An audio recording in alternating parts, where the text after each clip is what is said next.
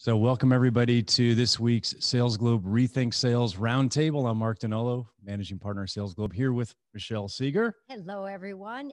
Today, we're kind of excited. We're going to talk about selling in a virtual world. I know, and that's like, we're all virtual now, so it's becoming more and more important. And I'm excited, Michelle, because we're going to learn some cool stuff today. And as you were saying before, I've got a lot to learn, so I'm very excited about improving during this session and learning about virtual communication. Well, what we all know is that it's not going away anytime soon. And what we know also is that it continues to be a challenge as people want to build relationships, particularly new relationships. Right, right. So, how can you build new relationships and then grow existing ones? That'll be some of the things that we'll be talking about today.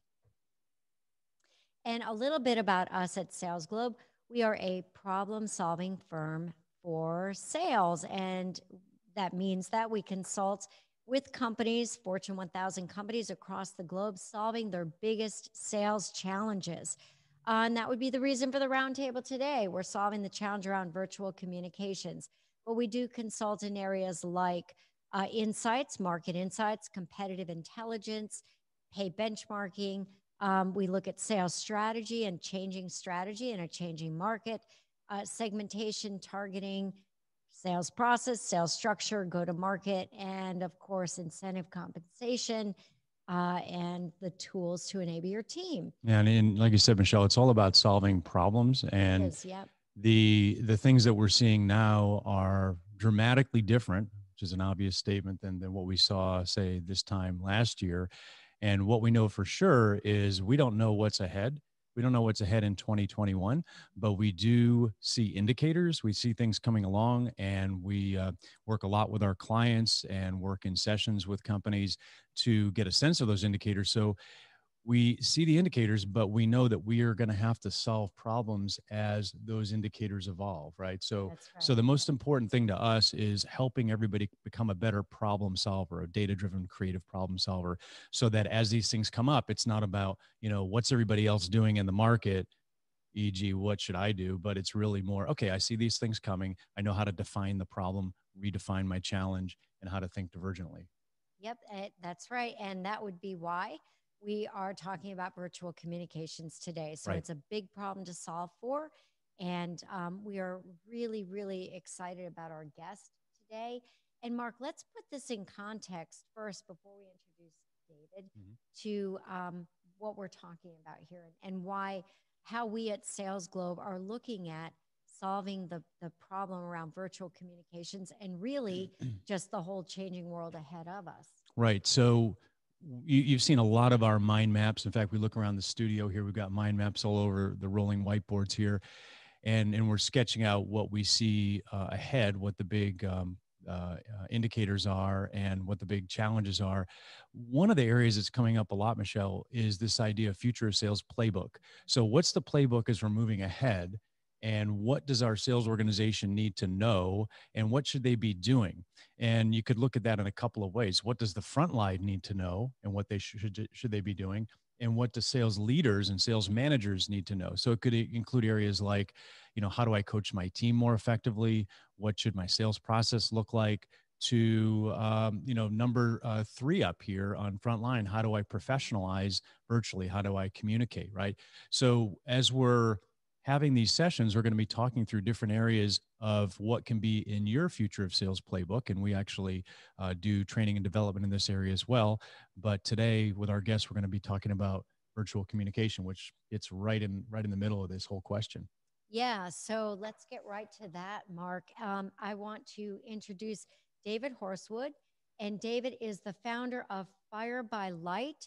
It's a virtual and in-person communication and training and coaching company. He is based out of Knoxville, Tennessee. David's been doing this a long time, over 20 years, and he's going to talk about some of the challenges and opportunities that we have in this new virtual world. He also wrote a book, Fire by Light, Real and Relevant Applications. So today we're going to talk about some things like how you can build meaningful relationships virtually. We're going to discuss the value of storytelling, which I know that's something, Mark, that's near and dear to your heart. Storytelling is a big I'm always thing. telling telling stories, Michelle. And Yep. it's really important. Oh So, boy. Okay. And then finally, we're also going to discuss, of course, the new focus, how we can communicate and connect virtually with the webcam, right? With the laptop. So, David, welcome and welcome to our roundtable today. Thank you, Michelle. Thank you, Mark. I'm glad to be here. Yeah, we're thrilled to have you. So, to get started, everybody already, I've told everyone you're an expert in this space, and we don't need to talk a lot about that. I don't think you're extremely credible. What I would like to talk about is what can you share with people so that they can get to know you a little bit as we get started on our conversation. So let us get to know a little bit about you and maybe something that you would like everyone to know that would be of interest to them today. Yeah, I think the main thing I would share that's relevant to our conversation today is just a few months ago, which kind of feels like 20 years ago. It was February. And in February, just about everything I did was face to face. I did public seminars, I did one on one coaching, I did on site training, but it was always with me being in the same room as the other person or people. And then March hits and all that goes away. Everything that I had planned, poof, it's just all gone. I took about a month to be depressed. And during that depression month between March and April, I found myself online a lot, like a lot of people did. And I just started noticing that there's a new essential skill, and that is being able to engage through a webcam and a laptop screen. And even though I've done this for 20 years, because in the training world, we've had distance learning and asynchronous training and synchronous training and all this kind of stuff, I had only done it on occasion through those years because most people rightly believed that face-to-face was the best way to go. But just because it's the best way to go doesn't matter when it's not an option. And right now we're in a world where face-to-face just isn't an option for the vast majority of people. And what we're also finding during this time is that virtual has some advantages that face-to-face doesn't. So anyway, while I was in that month between March and April, I just started realizing, you know what? Even for people who do what I do for a living, if they're not used to being on camera, they're not coming across well on camera. And it isn't because they're unprofessional. It's because as recently as February, it seemed like an irrelevant skill to most people. And I know a lot of people watching right now are in sales or marketing, whether it's in a mid-size organization or a large-size organization, or maybe you're a sole proprietor, but a lot of what you used to do was face-to-face, like me, and now you're on camera. And being able to engage and inspire and persuade and sell on camera, being able to cultivate relationships and demonstrate you're trustworthy on camera has become the new essential skill. Just knowing how Zoom works isn't quite enough. It's important to be able to have people not experience Zoom fatigue, because the truth is we're used to looking at screens. There's not really anything tiring about looking at a screen. It's looking at something that's boring on screen that causes Zoom fatigue. But people watch videos on YouTube and they watch television and they play video games for hours at a time. It's not the screen causing Zoom fatigue, it's what's on the screen.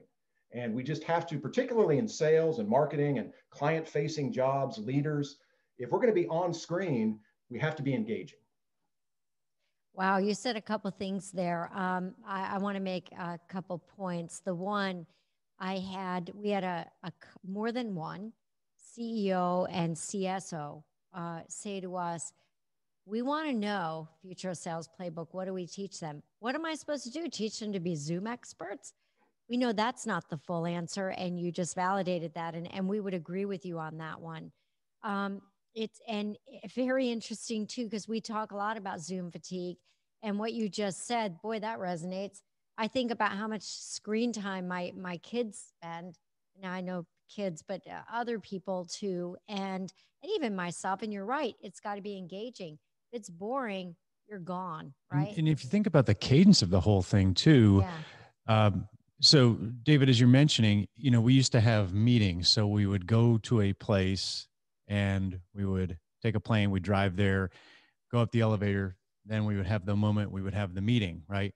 Mm-hmm. And then we would leave the meeting and then we would go to the airport or, go to dinner or whatever. But now what we do is at 7 a.m. or 9 a.m, whenever you get started, depending on what your time zone is, all the way to 5 or 7 at night, we're on these continuous calls, right? Yeah. So it's one Zoom call after another. So the cadence is a little bit different. Yes. And that I'm wondering if some of the fatigue comes from, continuously doing this versus having those mental breaks in between. Well, the efficiency goes up. We're doing a lot more meetings, but I mean, it's just the number of reps is so much higher. I think Hmm. that could be fatiguing as well. Yeah. What do you think about that, David? Well, one of the things we'll address during this hour or so is rapport. And Mark, what you basically just addressed is something that I address in the sessions I do specifically on rapport. You talked about a pre-meeting time where you would engage and banter and things like that, and then a post-meeting time where you would engage and banter and things like that. A lot of times, the Zoom call, that doesn't exist. Ah, And it is important to have, off-camera conversations, even if they're on camera. And we Hmm. can get to where we're being so efficient Hmm. that we lose the relationship part of getting results. I learned a long time ago that there's two R's in business. And the one that's getting lost right now in this COVID time is the relationship part. The glue that holds us together is starting to chip away. And we're just now into this results thing, but it gets harder and harder and harder to get results with eroded relationships. So we do have to have an ability to still connect, even though we're not in the same room with each other.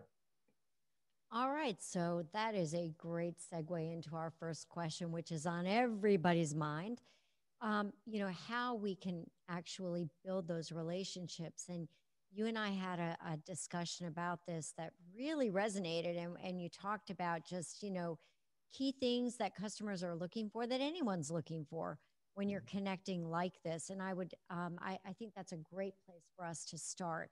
And I expect we're going to have a lot of conversation around this one. Yeah, I remember that conversation, and it's a funny thing. I don't think everybody comes up with certain things they're looking for that they consciously think about. It's just we notice when certain things are missing. So I've been at this, as you said, for over 20 years now, and I've just noticed over time, because I've met a lot of people for the first time, just doing what I do for a living. I now look for, and I notice when it's missing, sincerity, transparency, helpfulness, confidence, and humility. And to a lot of people, those will just sound like buzzwords. But as soon as one of those is missing, you realize how important it is. So, for example, we've been engaging now for roughly 15 minutes. If during this initial 15 minutes, I'm not coming across as sincere, that means I'm coming across as something other than that. And the two most obvious options are insincere or sarcastic. And that's not going to help me. That's really shooting myself in the foot. If I'm not coming across as transparent, then it seems like I have an agenda, that I'm really in it for me. If I'm not coming across as helpful, well, that means I'm irrelevant. Why are we even talking to each other if I'm not even being helpful or relevant to you and your goals and your ambitions? The last two seem almost impossible to pull off simultaneously. But if I'm coming across as confident without humility, then it means I'm probably more likely seen as arrogant or cocky. And I heard a long time ago, I can't claim ownership for this, that cockiness is a disease that makes everyone in the room sick except the person who has it. And obviously, that's not useful. If I come across as humble without having confidence, then I seem incompetent. And why would you want to do business with me? Hmm. So, just in a nutshell, those are the things that even if people aren't consciously thinking about it, they will notice if those things are missing. And trust will just never develop, particularly if it's a first time meeting or a first time engagement. But even if it's later in the relationship, it will seem as if I have a priority other than you. And my priority when face to face needs to be the person or people I'm talking with. Right. My priority when on camera needs to be the person or people on the other side of the camera. And seeming distracted, seeming disinterested, seeming to have a selfish mindset doesn't work face to face or on camera. So other focused, right? So we're focused on who's on the other side, not focused on us, which I think could be hard to do because you mentioned before, David, being on camera is not natural to us, and Mhm. and Yeah. so you're thinking about, okay, how do I come across, et cetera. And so, and there's also a difference between I'm on a conference call with a team versus I'm presenting. And I'm Right. presenting, I'm more self-conscious about how I'm doing this. So you mentioned these five areas. And to me, I'm thinking, okay, this is kind of like a golf swing, right? So I've got to keep my head down. I've got to, do the grip correctly. I've got to swing back, follow through. And how do I remember five things like that while I'm trying to communicate with people without becoming kind of stilted and mechanical? Like, how Mm-hmm. do you make that natural? Because all those things make sense, but what do you do to actually accomplish that naturally? Well, it's an interesting question you ask because I get asked that question a lot. And the only way to do those things without thinking about doing those things is to be those things. Just kind of let that settle in for a minute. You've got to be those things to do those things without thinking about it. So that's just gut check time. Nobody should leave right now, but after this show is over, you should go look in the mirror. My mind has And been talk to that expanded right person now. in the mirror Yeah. and simply ask that person, are you sincere? Are you transparent? Are you helpful? Are you confident and humble? Because if you're not those things, what it means is you're trying to manipulate. You're trying to portray yourself as someone that you aren't actually. You're trying to trick people. And that's tough to do. That's tough to do face to face or on camera. Dan Rather, I don't know, 20, 30 years ago, maybe longer ago, he wrote a book that was titled The Camera Never Blinks. And that's true. The camera never blinks. So if you look that way on the video, you did that. If you look disinterested, it doesn't matter if you really were disinterested. If you look disinterested, then you were. But I will share a quick tip here before we move on to something else. And that is there's a natural tendency when on Zoom, like we are right now, to look at the image of the person or people you're talking with. So right now, Michelle, Mark, we're talking with each other. Yeah. I haven't looked at you since the show began because I'm looking through the camera because your eyes are on the other side of the camera, not in the image in my Zoom screen. One thing that will help, because it's just a tendency, we all tend to gravitate towards looking at the image. If you will shrink your Zoom screen to almost as small as it'll go and still see the images and center them under your webcam, then even when you make the mistake of looking at the person, it will look like you're looking through the webcam. So that's just a quick tip that will help you because eye contact, it really is a lot. It's hard to overstate how important eye contact is. And that's an important logistical point as well that you just bring up. And everybody is really into this thing. Like you mentioned before, Michelle, how do I do the sound? How do I do the lighting? How do I do the cameras? But one thing that, and we'll talk about things that can kind of get us along the way. But one thing I know that gets me a lot is when somebody's camera is in a different position than the monitor that they're looking at. And this sounds really small, but these things, I think, because we're human, right? These things can be disconcerting. So somebody is looking at the monitor, but the camera's over here. And I feel like they're not listening and they're not paying attention because they're not looking at me. In fact, they are looking at me. They're not looking at the camera. Right. Yep. So just that camera position can change the dynamic. Yep. And sometimes when we're getting on calls fast, we don't think about that. We throw the camera up and all of a sudden we're on the call and we realize we're looking in two different places. Yeah, that's true. Well, think about it this way. If you were meeting face-to-face in a local coffee shop, and the person you're talking with never looked you in the eye, it looks like they're looking out the window instead of into your eye. That's right. Right. How quickly would that bother you? Why are you not looking me in the eye? How quickly would that bother you? And that's what a lot of people are doing, not intentionally, because they're just looking at the image on screen, but you have to remember the person's eyes are on the other side of the camera. Right. Yes. So I want to ask a question around that. Let's say really good sales. If I'm really good at my craft, chances are I am sincere. Chances are I have built that rapport. I'm transparent. Chances are I really enjoy my job and what I do. Chances are I'm confident. I've got humility and I'm helpful because we always say that you've got to be helpful to your clients. But okay, so I'll tell you how our camera is positioned.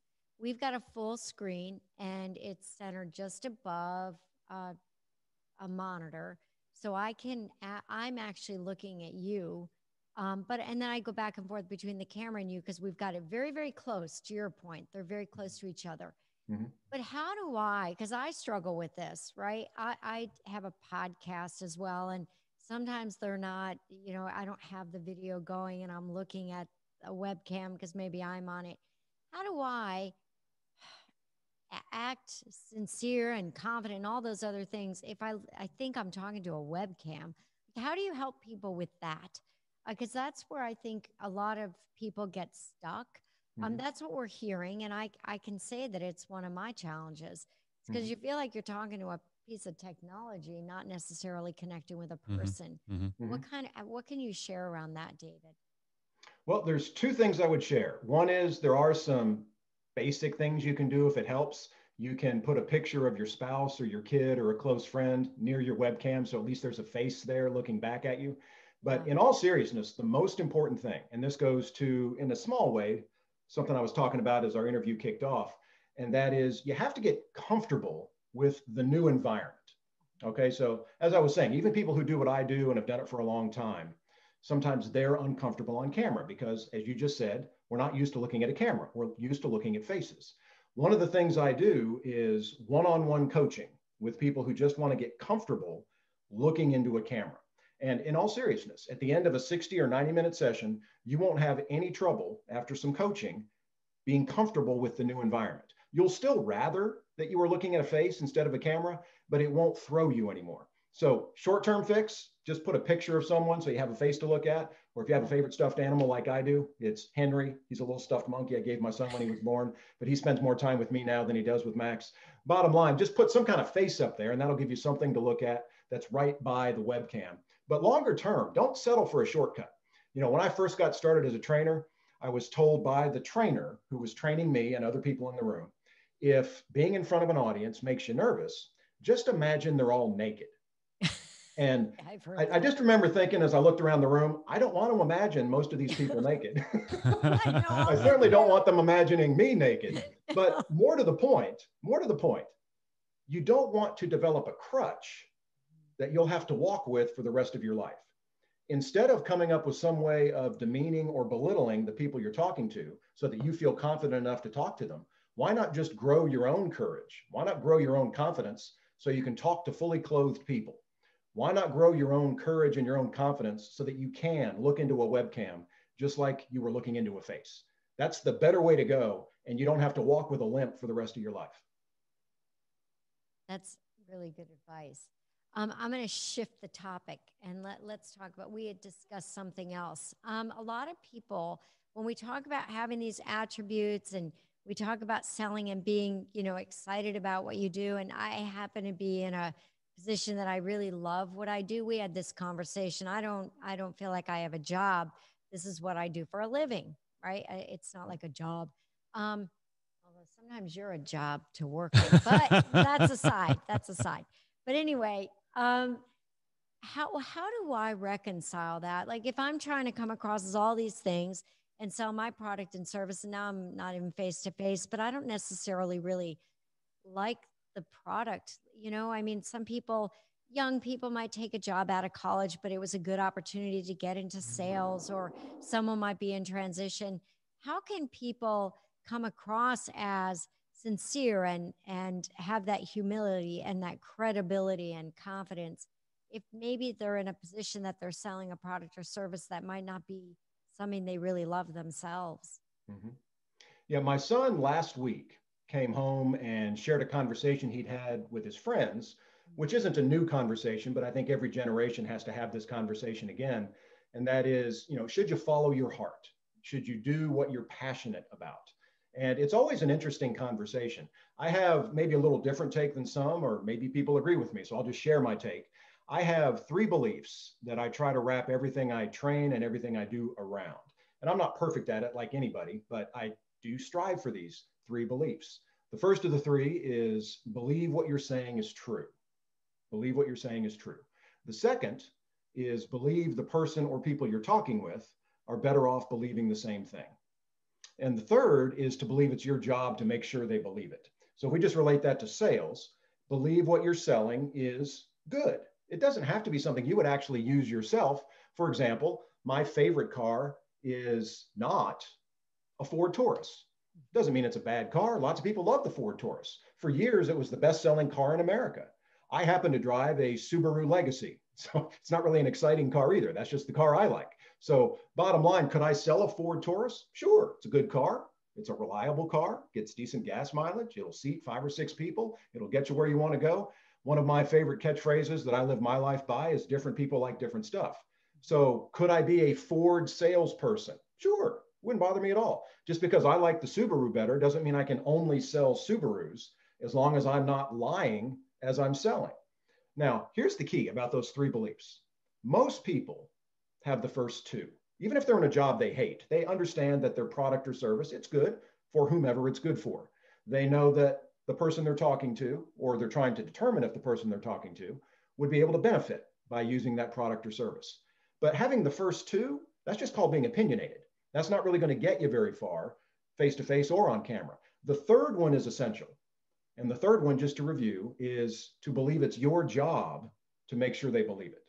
And even in the world of sales, there's a lot of salespeople who kind of hesitate to consider it their job to sell. They consider it more their job to inform. I actually, for someone with integrity, consider selling to be a higher form of informing, as long as you have these three beliefs. Because if you fail to sell what actually is in the person's best interests, you're actually leaving them worse off. So it's that third belief that will show your heart. It'll show you care. It'll make you persistent and tenacious. It'll have you make the second call and the fifth call and the 10th call, because you know if the person or the organization you're talking with doesn't buy what you're selling, they're actually worse off. So that's true whether you love your product or just selling it because it's your first job out of college, or you're selling it because it's a down economy and it's the job you could find. As long as you have a good product or a good service that can help a target audience and you're trying to sell to that target audience, you don't have to love it. And you can totally be a person of integrity and totally live your life by those three beliefs. That's a great point, David. I learned that many, many years ago. And I think it, falls under this idea of sales, and sales is trying to persuade people to do something that they don't want to do or they shouldn't do. And the person I was working with, they said, no, you got it all wrong. And they basically said what you said, that, that if you don't help this person to do, or to buy what you're selling, or to, do this particular project, you're actually doing them a disservice. And if that's not true, you shouldn't be talking to them about it. Right. So you've got to get past that point where, you've got to believe and you've got to know in your heart that what you're offering them is actually going to help them and is going to be better. And that really kind of cuts away the idea then that I'm representing something that I don't like or I don't believe in, because you have to meet that test. Right. So I think that's a great point that you're making. Yeah, it's a really great takeaway, I think. Yep. Yeah, the reality is there's just so many things to sell. And again, you don't have to like yourself what you're selling. I mean, for example, most men don't wear makeup, but there are lots of male makeup sellers. So you don't have to use the product to be able to sell the product. You just have to believe your product is good for someone else. That's what you have to believe. So it's not about loving the product or the service yourself. You might never use it, but you do have to believe that the people you're talking with would benefit by using it. Right.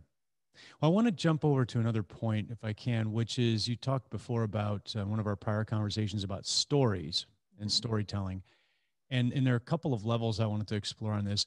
One is your personal story or your personal brand and how you get that across, because in building the relationship virtually, when you get on, and I see people do this all the time, you get on a call, get on a presentation, they kind of talk mechanically about who they are or what they do or their function or their experience, but everybody really has a story, and we're a storied cultures, and stories engage us. And I'm interested in hearing your view on just how do you get your story across to the people that you're talking to, and how do you make that engaging, and how does a person find their story? Yeah, well, the good news is, and this really is good news, you have more than one story. Now, you could consider your life one story with multiple chapters, but just for the case of this discussion, just realize your life is filled with a bunch of stories, and there's a bunch of stories you can tell. I do recommend everybody watching right now, start recording things you're living through right now that would be useful stories moving forward. As long as they're true and as long as they're relevant, you can tell the story. But those are two things that I do require for storytellers that want to tell stories with integrity. Make sure they're true and make sure they're relevant to your purpose. If you don't have those two things, find another story, because it's not that hard to find stories. The two stories that I recommend everybody be able to tell, and particularly those in sales or those in startup organizations, entrepreneurs, things like that, be able to tell the story of how you came to do what you do now. Be prepared to tell the story of how you came to do what you do now. Whatever you're doing now, you used to do something else. So you got from there to here, and that's always an interesting story. You either got fired, or you got recruited, or you saw an ad on Indeed, or something. Something happened. You got inspired and you started making that transition, and here's where you are now. It's always an interesting story.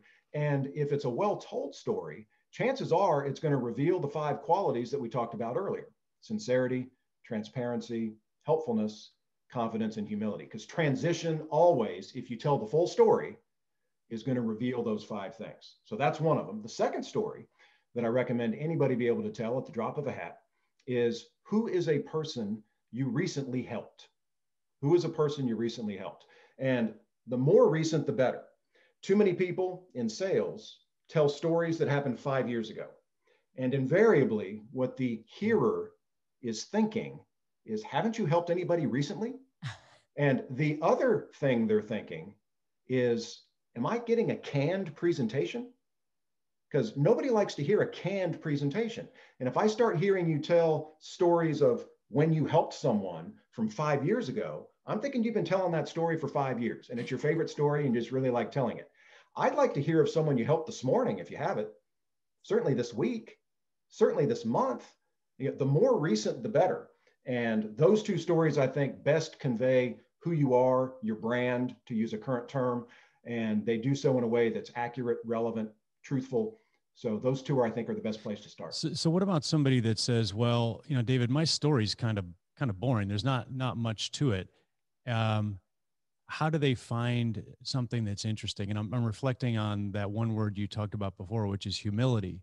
Mm-hmm. That, I have a story, and, it's about being in art school and then figuring out the combination of creative thinking and business, et cetera. But it involved humility, because I had to admit that it was a tough time and I had to go through some failure to get to where I am. But it seems like humility would play a big part in that. If people can find, unless they have a perfect story, if they can find what in their story, what in their past was maybe a challenge, right? Because we all identify with challenges. But what are you trying to find in telling your story that actually makes it engaging for somebody, rather than, boy, this is a bloody boring person that I'm talking to? Well, I have very good news for anyone who thinks their story is boring. You're wrong. There is no such thing as a boring story if you tell the true story of how you got from where you were to where you are. Even if where you are is not a place you enjoy being, it's still a good story. One of the neatest things, if you just slow down and think about it, is as much diversity as there is in the world, we're not all that different. We're just truly not all that different. And I've trained on a variety of subjects over the 2+ decades I've been doing this: leadership, communication, conflict resolution, strategic thinking, et cetera. One of the main things I noticed is the main thing most people needed. Yes, they needed the knowledge of whatever topic we were discussing, but the main thing they needed was the courage or the confidence to apply what they learned after the training session was over. Fear is a universal quality. It's a universal quality. Just as a silly example, it wasn't that long ago when I decided, because of what I'm now talking with you about, that I wanted to do public seminars on impactful storytelling at an affordable price in my hometown. It's just a very specific goal that I had. That's really what I wanted to do. But that required me to do something I hadn't done in a very long time: cold call people I hadn't talked to before. As long as I've been at this, for most of my career, I've been traveling outside of my hometown. I wanted to do this in my hometown. So even though I've lived here essentially forever, I didn't really know anybody. So I had to call people cold. I had to walk in cold. I had to face rejection. And I remember one particular day, I told my son I was going to make a cold call. And he said, "All right, tell me how it goes when you get back." I pulled into the parking lot and I sat there. 10 minutes later, I was still sitting there. 10 minutes later, I realized I should probably move my car, because somebody inside is probably wondering who this guy is who's just sitting outside the front door. So I moved my car to another parking spot a little further away from the front door, and I sat there some more, and I wound up driving away without ever going in. So I'm not immune from fear. It's a word none of us like to associate with ourselves, but I was nervous, anxious, stressed, whatever word you want to use, it's fear. So I go home. My son says, "So how'd it go?" I said, "Man, I never went in." And he shamed me. He just rolled his eyes and walked away. He just totally shamed me. And I'm very glad he did that, because I went back, I went in, and we had a great conversation. Now, I didn't wind up selling to that person, but that got me over the hump. And after that, I just started doing what needed to be done. I just had to face my fear. I didn't originate this quote. I think it's from Emerson, but it's a true statement the vast majority of the time. Do the thing you fear, and the death of fear is certain. Avoid the thing you fear. And I think this is an extension of the quote. I don't think it was part of the original quote. Avoid the thing you fear, and the fear just gets bigger. It just gets bigger. So that little shame nudge from my son got me to go back, face my fear, and I haven't looked back since. It's kind of like going off the high dive. For the vast majority of people, unless they really hurt themselves when they go off the high dive, after they go off it once, they never fear it again. They might not do it again because they don't care, but they don't fear it again because they realize it wasn't that hard. So somebody that's listening to what you're saying, one of those people is saying, you know, David, I'm not a good storyteller. And that's a bit like a high dive for me, because when I tell a story, I'm taking a risk, right? I have to start, and I'm then committed to telling that story. And, you know, I'm just not interesting. And storytelling is a skill. Mhm. What would you have for a couple of tips for how to tell a better story? You know, when you get into it and you want to make sure that people are actually interested in listening to you, and you don't want to go too long where they go, okay, that's the guy that does the 25-minute introduction every time, you know, Yep. he starts off in a meeting. Yep. Well, I'll share two things real fast and then give a more protracted answer. The most important thing, seriously, in addition to being true and relevant, is your story has to be short, particularly in the business world. If you take more than 2 minutes to tell your story, people have stopped listening. There's just no point in telling that story. And every good story can be told in less than 2 minutes. And that doesn't mean there aren't better, longer stories. You just can't do it in a business presentation. You can't do it during a Zoom call. You've got to keep your stories to less than 2 minutes. So our stories are going to be true, they're going to be relevant, they're going to be short. Now to the skill part, and everybody knows this, but a lot of us don't want to admit this. Skill is a lot more difficult to acquire than knowledge. You can get any knowledge you want, anytime you want, for free off the internet. It's everywhere. And you can watch a lot of YouTube videos on how to be a better storyteller, but none of that is making you more skilled. The single best way to get more skilled at storytelling, and this will sound totally self-serving, but it's working with a coach. That's what I do. It's one of the main things I do right now during this COVID time, is help people develop this new essential skill. We set up a time, it's just me and the other person, nobody else is watching, no need to be embarrassed, and we just get to work. Unless you have an actual presentation that you know you want to get great at, we'll start by working on the two stories I already recommended. How did you get from where you were to where you are, and who is a recent person you've helped? And we'll just nail those two stories. And in the process of nailing those two stories, making sure that they're true and relevant and less than 2 minutes and told in an engaging way. In addition to that, you're going to know not only how to tell those two stories, but you'll be able to apply it to any story you want to tell from that point forward. So skill is best improved with a coach. And everybody in every field knows that. But way too many people say, I just want to do it on my own. And instead of getting great in a single afternoon, it takes them 6 months or a year. And what's the cost of that to a salesperson? Mm-hmm. What's the cost of not being skilled engaging with people through a webcam and a laptop screen for 6 months? And in a very real sense, I don't say this to be harsh, many of us are finding that out right now because we're 6-7 months into COVID, where we've only been able to engage with others through a webcam and a laptop screen. How are the sales going? How are the sales going? How are the new relationships going? How is that pipeline? You know, do we have a lot of stuff coming in through the pipeline? And we may actually right now be experiencing a cost of not having that skill of engaging through a webcam and laptop screen. Yeah, it's true. I want to talk about emotions for a minute. We switch over and talk about emotions. This is hard for me to talk about emotions, Michelle. I know. Mark struggles with EQ, but we'll discuss that at another time, David. Yep. Maybe he needs some coaching. But let's talk about emotions. It's a very emotional time in all seriousness across the world right now. You know, we got pandemic, we got shutdowns, we got people working remotely, some of which like it, some of which don't, and just all kinds of turmoil across the world. And, you know, we've had, let's be transparent, there's been protesting, there's anger, there's all this stuff. And, you know, I actually had not intended on talking to you about this, but I saw a LinkedIn post that you had, David, that it resonated with me. And you were talking about anger management, and you were discussing again a conversation you had with your son. You and your son have a good relationship. I'd like to know the age of your son, because me and my 18-year-old daughter, it's shaky. But anyway, I'm kidding. Kind of. But anyway, I thought it would be great. You know, you talked about this logical control of your emotions and and how you can choose how you want to deal with anger in particular. And I have my own method for doing that as well. But I'd love for you to share with everyone, you know, what your thinking is around that. Yeah, if it's the video I'm thinking of, I was referencing a time probably a decade ago when my son was maybe 7 years old. He's 17 now. You asked that question earlier. He was probably roughly 7 years old. We were sitting at the kitchen table having breakfast or lunch. I really don't remember which. And I looked him in the eye and I said, Max, if I ever did something that you just considered so awful that you couldn't forgive me, what would happen to our relationship? And he just put down his fork or his spoon and he looked me back in the eye and he said, it would be over. And I looked him in the eye and said, you know what, you're right. So now leaving that conversation, that's just a fact. It's a painful fact, but it's a fact. Would I have kicked him out of the house? No. We would still have the physical relationship, father to son, son to father, but all the enjoyment would be gone.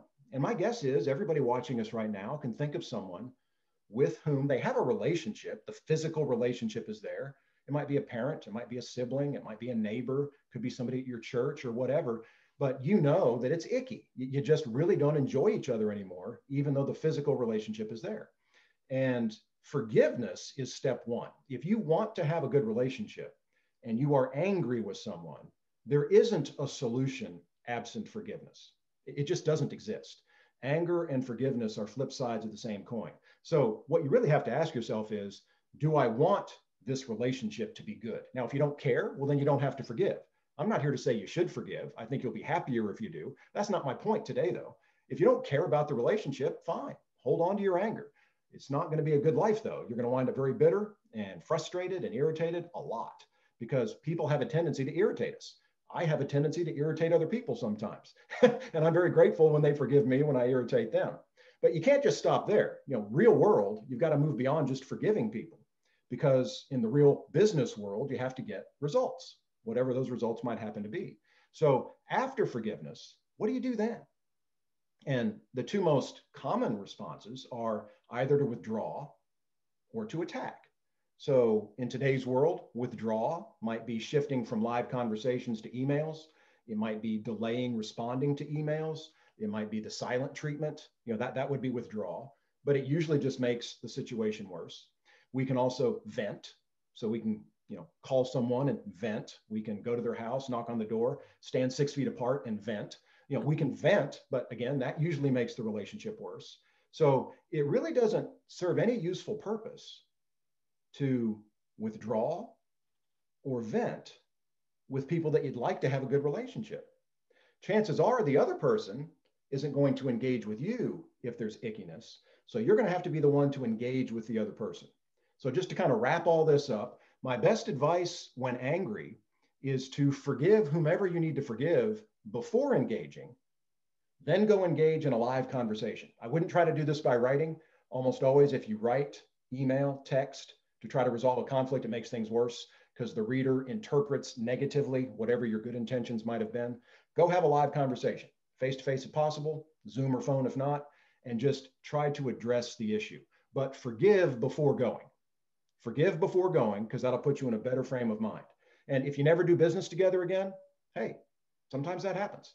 But you'd be shocked how much power you have to improve just about any relationship you want if you'll just forgive and then go engage and just have the conversation. Be ready to hear, be ready to respond.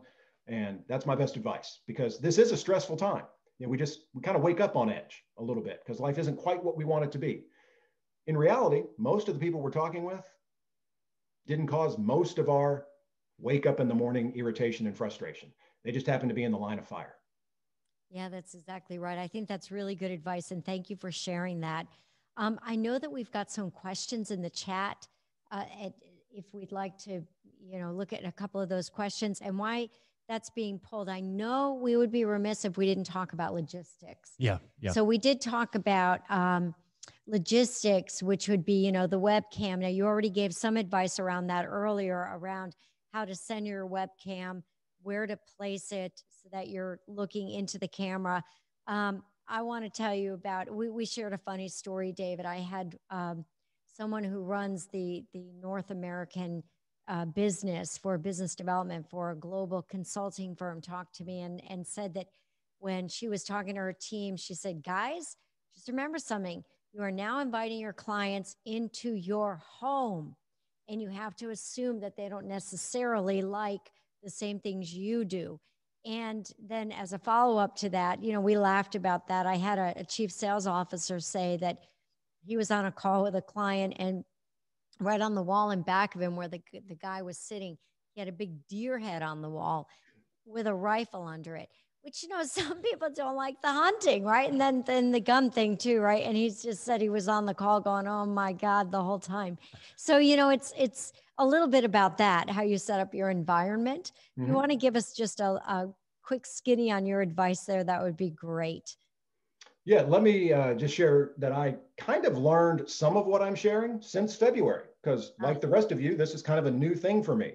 And even though I've been on camera literally for thousands of hours, it was always in someone else's studio. So someone else took care of the lighting and the sound and the background and all of that. So in February, I participated in a friend of mine's Facebook Live show. He just asked if I would come on and be interviewed, and I said yes. I just set up in my living room and thought it went great.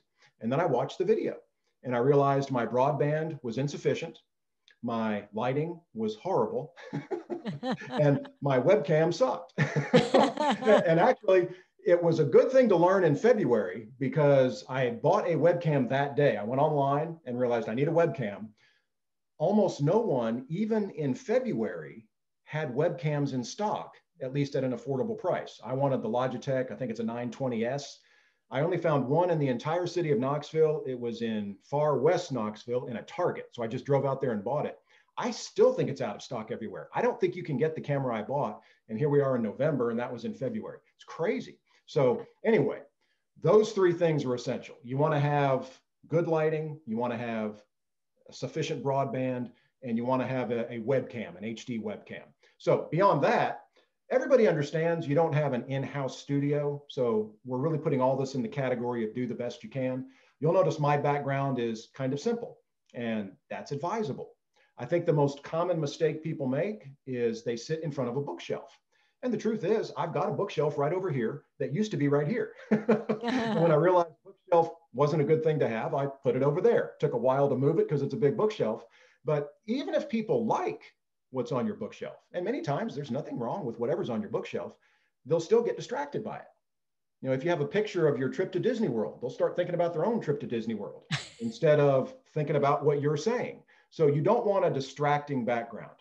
Now, I do have a whiteboard right here. It's not really serving any purpose other than it's a contrast. When I didn't have the whiteboard here, it seemed too boring, a little bit too plain. So I just kind of swung this in here to have a little bit of a contrast. And white is a color that kind of goes with every other color, so I can wear whatever shirt I want and still look good on camera. So you want to have a simple background. You want to have good lighting, and you don't have to spend a lot on lighting. I have right in front of me to my right at a high level, one of those long arm desk lamps, just with a high intensity beam, and I just got it pointing at my face. That's all it takes. It really doesn't take a lot. You can invest 50 bucks at most. If you don't have a way to have a simple background, you can invest in room dividers. You can get them for 100 bucks or less, and they have all kinds of styles. You might even mix and match them if you want to look like you're sitting in different rooms from time to time. But that's really the gist of it. It's not overly complicated to have a studio look that is sufficient for what most of us are doing, which is Zoom calls. Yeah, you make a good point about the bookshelf as well, because we always assume that's a good thing to have. But what do you do? I mean, no matter what kind of interview you're looking at or meeting you're looking at, if somebody has a bookshelf there, you're trying to read the titles of the books. You just naturally do that. You're like, and I do that. Oh yeah, all the time, yeah, all the time. Because I want to know. So another thing that gets me, David, is, and I guess this is just my bit of advice, is this idea of parallax. And parallax, for people that don't know what that means, I'm an old art major and, photography student. Parallax is when you have something that combines together with the other image. Like if I'm standing here and somebody takes my picture and I've got a palm tree behind me, directly behind me, it looks like the palm tree's coming out of my head. You know, those things you don't notice right away, but people on camera see those. And I see a lot of that in when people are doing presentations, doing meetings. And it can, one of them that gets me that a lot of people run into is the ceiling fan, right? So people have these ceiling fans, looks like they've got a propeller on their head, and if it's spinning and You're so right, Mark. check your parallax before Yeah. you get on camera and see what's lining up with your image. Yep. Well, to specifically address that, if someone can see your ceiling fan, then you haven't followed one of the rules we've already addressed in this hour. And that is your webcam should be at face level. I shouldn't be able to see your ceiling at all, let alone your ceiling fan. You'll notice you can't see my ceiling and we can't see your ceiling.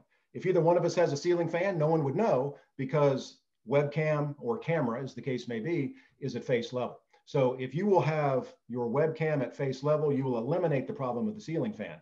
But to take it just a step further, you'll notice my whiteboard, which is over here to the side, I could have centered right behind my head. But if I did, that would bother people.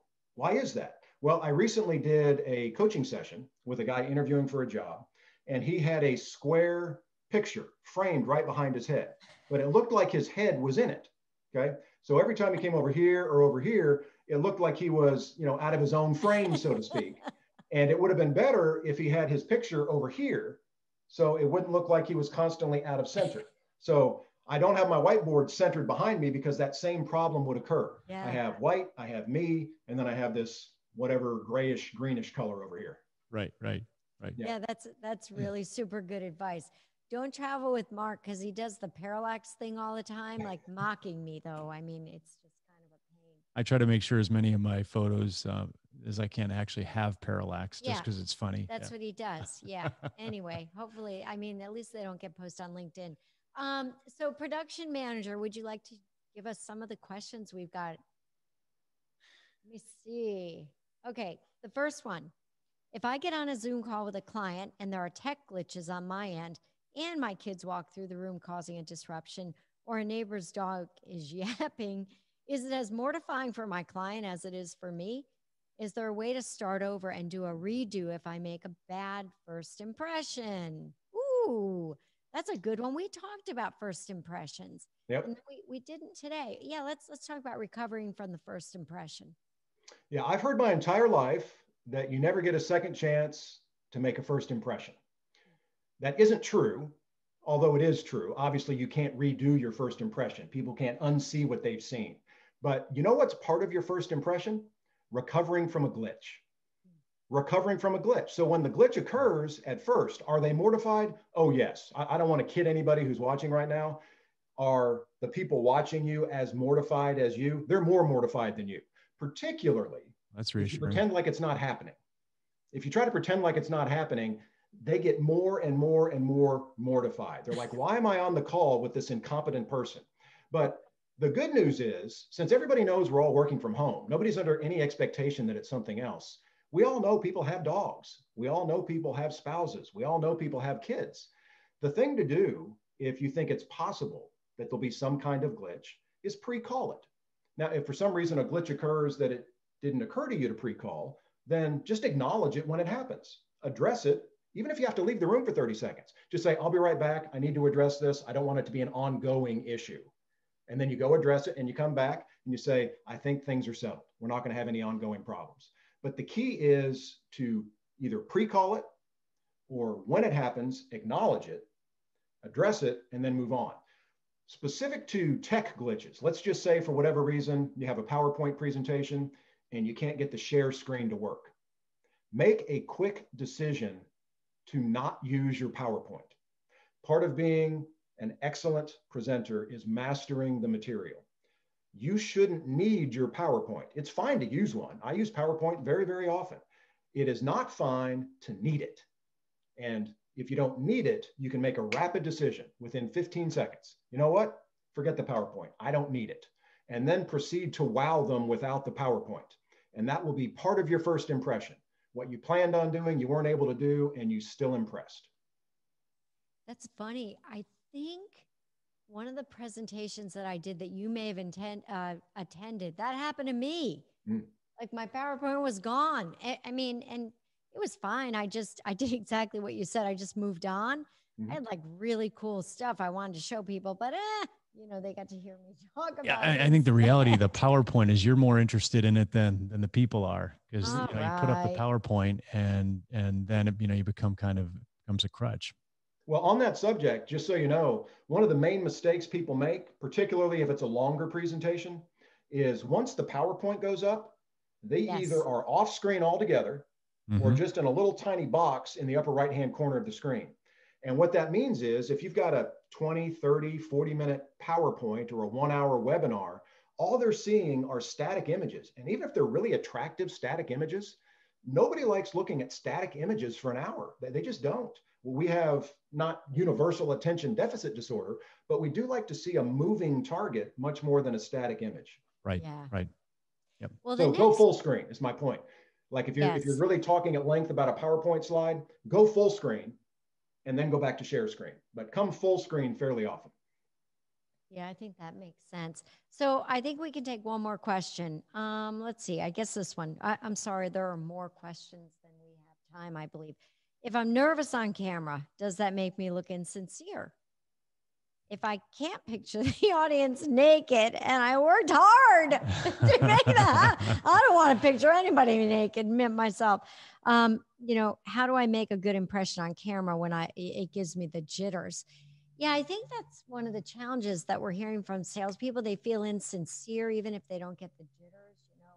And so you talked about the skill of building the skill through repetition, but what could people do that would be a practical tip? Well, let me answer it first, as I've done earlier, with a piece of good news. Truth is, novice presenters often come across as more sincere and transparent than experienced presenters.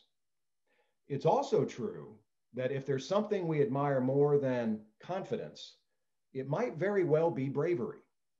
So if we can tell someone is good at what they do, maybe they're just a little nervous on camera and they're putting the best effort out there. We see them as sincere, we see them as transparent, and we see them as brave. Now, here's the thing, and I don't want to let go of this because it's so important. Don't settle for being nervous. There is a way to get over being nervous. Earlier, I used the analogy of going off the high dive. Nobody wants to see me go off a high dive. I can jump off the high dive, I can dive off the high dive, and I can do a back flip off the high dive. I can't do a forward flip off the high dive. That just never goes well. But for whatever the reason, I can do a back flip. I just can't do a forward flip. Nobody wants to watch me. They're going to get bored pretty quick. Everyone, the world watched Greg Louganis go off the high dive and every other dive because he decided to master that skill. And I'm just here to say that if you're in sales, if you're in charge of salespeople, if you're a leader, if you're a fundraiser, if you're a minister, if you're a teacher, and your job is essentially on camera now, it is your job to get great at engaging people through a webcam and a laptop screen. We're now 7 to 8 months into this, and it's now time, if you haven't already gotten there, to get great at this. And there isn't a shortcut to getting great at a new skill. You got to put in the time. Sometimes you need a coach. Do not settle for getting through it. And the main reason for that, aside from it's in the best interests of the people watching you, the main reason for that is you're going to hate your life if your life is basically on camera and you know you're not good on camera. Every day is just going to be another day you've got to muscle through instead of a day you enjoy. As soon as you get not just competent at talking into this camera, but as soon as you know you are actually coming across as you are, sincere, transparent, helpful, confident, humble. As soon as you know you're conveying who you really are, you're going to love doing this. You're going to love doing this because you're selling a product you believe in and you're talking to people that you think would benefit and you believe it's your job to benefit them. And you know you don't have to lie, you don't have to cheat, you don't have to manipulate. You can just be yourself and tell the truth and be relevant and show people what's in it for them to do what you're suggesting. Once your life is that, it doesn't matter if you're on camera or off. Other than you got to develop the skill. And skill is different from knowledge. So don't settle for being nervous. Do not settle for being nervous and somehow muddling through. Get great at this. Be someone who can be yourself on camera. That is such great advice. And thank you so much for that. I think we're leaving this one on a great note, Mark. I'll tell Lots you, of I'm ready to great charge ahead. I advice. think that was great stuff. It was really wonderful. David, thank you so much Thanks, for David. being with us today. And for all of you here, we hope you enjoyed this roundtable. Please forward the link on to others. We'll be on our YouTube channel. Check in on Sales Globe's YouTube channel to access this and other videos. And next week, guys, we've got a special guest coming back, Jim Swift. We are giving the state of the economy in the United States. And this is going to be late breaking new news through the economic recovery and where we are, data through the end of October. So this is really late breaking information. Make sure you see this one. You're not going to want to miss it. Yeah, so Jim is CEO of Cortera, and he has got great information on customer or company purchasing patterns. So we can, and we've shared some highlights of this before, but it's basically how companies are buying, what they're buying, and by industry, by geography. So if you're concerned about where should we be focusing in our market and what are the trends and how fast are certain industries bouncing back, this is really going to be informative information. You're going to love it. And it'll be the first of our quarterly readouts. So Right, he's right. agreed to come back and talk to us quarterly about this. And if you all enjoyed what you heard and you do need some help, we can consult with you, Future of Sales Playbook, contact info@salesglobe.com. We are here to help. David is here to help. We really enjoy that. And thank you for spending your time with us here today. It was enjoyable for me. I know. Yeah. Awesome. So Awesome. everyone have a wonderful weekend. Thank you for being with us today. Thanks, everybody. Take care. Have a great weekend. Thank you.